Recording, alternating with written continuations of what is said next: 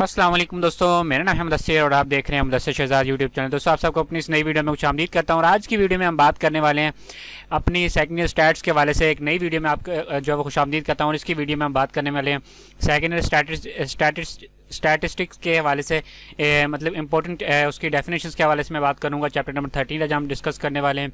Chapter number 10, 11, 12 हमने पिछले videos में कर लिया है। आज हम चैप्टर नंबर 13 जो कि हाइपोथेसिस टेस्टिंग के हवाले से हमारे पास मौजूद है, उसके हवाले से मैं आपको जो है वो आगाह करने वाला हूँ। मुकम्मल उसके मतलब के शॉर्ट क्वेश्चन बताऊँगा कौन कौन से आते हैं। मैं आपको पहले भी वीडियोज़ में बता चुका हूँ कि अगर आपने पास होना तो शॉर्ट क्वेश्चन मस्ट इंपॉर्टेंट है, बहुत इंपॉर्टेंट है अगर आपने करने हैं। आप सिर्फ अगर मतलब कि ये जो हमारे पास डेफिनेशंस हैं अगर ये कर लेते हैं शॉर्ट, आप बहुत अच्छे नंबरों से जो है पास हो सकते हैं। अगर आप क्वेश्चंस नहीं भी करते आप फिर भी जो है हो सकते हैं पास। मैं इसलिए कह रहा हूँ क्योंकि आप डेफिनेशन लाजमी करें, क्योंकि पेपर में तो ये लाजमी यानी आप छोड़ें या करें, पेपर वालों ने जो लाजमी जो है आपको पेपर में देनी है, तो आपने इनको जो है लाजमी तौर पर करना है। तो चलते हैं अपनी आगे स्लाइड की तरफ और नेक्स्ट जो हमारे पास आता है आप उसके वाले से मैं बताता चलूँ। सबसे पहले हमारे पास सेकंड स्टैट्स के वाले 31 डेफिनेशन में आपको इस वीडियो में चैप्टर नंबर 13 हाइपोथेसिस के बताने वाला हूँ।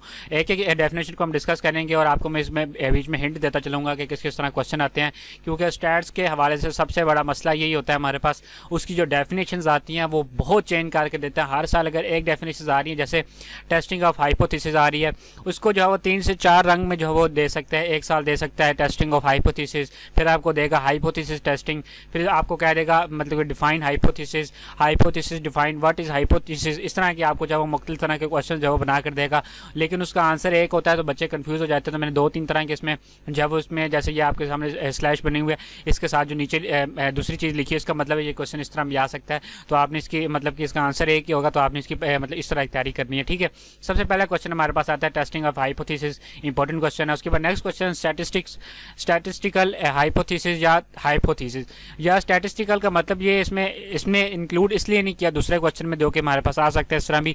इसका मतलब यही है कि स्टैट्स का क्वेश्चन आ रहा है, आपको मैं इजी तरीके से बताऊं तो इसमें जो इसको इंक्लूड करने का जो वो इस तरह भी जो क्वेश्चन दे सकता है, या डिफाइन कह सकते हैं, या व्हाट इज कह सकता है हाइपोथेसिस, तो आपने उसको भी देना है। ठीक है, उसके बाद नल हाइपोथेसिस, ये भी बहुत इंपॉर्टेंट क्वेश्चन है, बहुत ज़्यादा रिपीट होता है। क्वेश्चन नंबर 4 हमारे पास है अल्टरनेटिव हाइपोथेसिस और सिंपल हाइपोथेसिस। उसके बाद हमारे पास कंपोजिट हाइपोथेसिस, ये इसकी आप जिसको कह सकते हैं टाइप्स कह सकते हैं, एग्जाम्पल्स कह सकते हैं। आपने इनको जो है लाजमी तौर पर करना है और ये कोई इतनी ज़्यादा नहीं है, ये बहुत छोटी छोटी से इसके आंसर है। 3 से 4 लाइन का मैक्सिमम आंसर लिखेंगे, इससे ज़्यादा आपने ऊपर जो है नहीं जाना, क्योंकि 2 नंबर की डेफिनेशन होती है।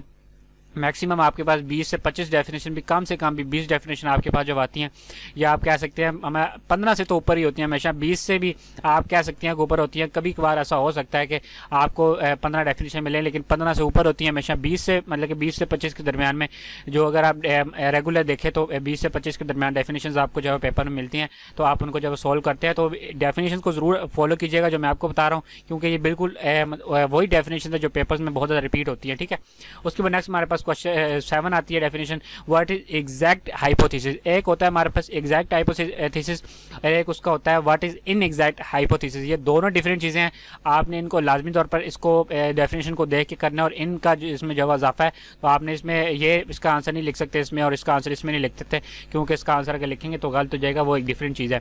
क्वेश्चन नंबर 9 हमारे पास आता है व्हाट इज टेस्ट स्टैटिस्टिक, आपने इसको भी लाजमी करना है, ये बहुत इंपॉर्टेंट है। इसको आप एक दफ़ा ये देख लें, एक होता है स्टैटिस्टिक्स, आखिर में ऐसा होता है, ये आप देख सकते हैं स्टैटिस्टिक्स लिखा हुआ है, लेकिन इसमें आखिर में ऐसे और इसमें नहीं है, ये आपने डिफरेंट जो है वो लाजमी तौर पर देखना है। डिफाइन रिजेक्शन रीजन और डिफाइन नॉन रिजेक्शन रीजन, ये बिल्कुल 2 तरह के क्वेश्चन है, इसको भी आपने लाजमी तौर पर देखना है। डिफाइन क्रिटिकल वैल्यू, इसके बारे में आपने जो वो डिफाइन करना है।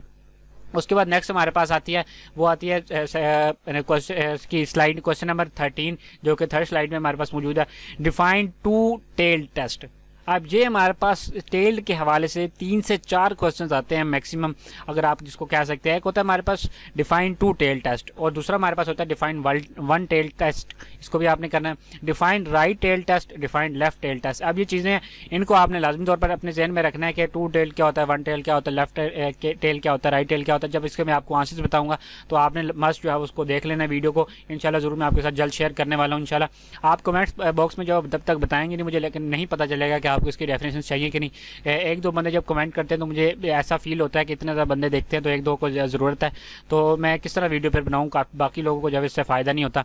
तो नेक्स्ट क्वेश्चन नंबर 17 जो कि इंपॉर्टेंट है, what is type 1 error and what is type 2 error. ये 2 मैंने इसलिए स्लैश करके लिखा क्योंकि इस तरह का जो हमारे पास फ़ॉन्ट जो था ना वो दूसरा था, इसलिए उसको जो है वो आपको 2 की समझ नहीं आनी तो मैं स्लैश करके लिख दिया टाइप 2 एरर। ठीक है, टाइप 1 एरर और टाइप 2 एरर के बारे में आपसे जो पूछा जा सकता है, जो कि बहुत इंपॉर्टेंट क्वेश्चन है हमारे पास। ठीक है, नेक्स्ट क्वेश्चन हमारे पास आता है क्वेश्चन नंबर 19 जो कि what is the level of significance.